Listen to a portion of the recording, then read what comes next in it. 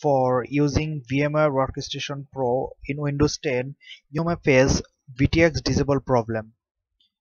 Uh, Here is the SUSE Linux.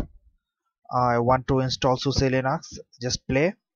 Here is the problem: VTX disable, Intel VTX disable. So I have to go BIOS Windows 10 BIOS option. Uh, from there we can enable VTX or virtualization enable. So go to settings and click update and security,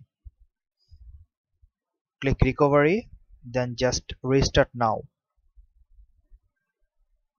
After restarting, here is the option, uh, go to troubleshoot, then advanced option, then start of setting.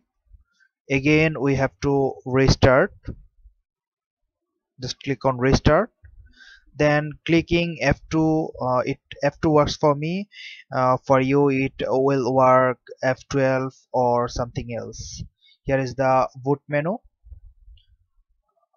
just click F10, BIOS setup, the BIOS menu actually. We have to go advanced. There is different parts: main, security, advanced. We need to go advanced, then system option. Just check on virtualization technology VTX and virtualization technology directed IO. Then again go to main for saving this setting. Here is the main. Just go to save changes and exit. Save changes, yes. It will restart again. After restarting, we'll check it works or not. Just go to VMware Workstation. Here is the my SUSE Linux. Just play it.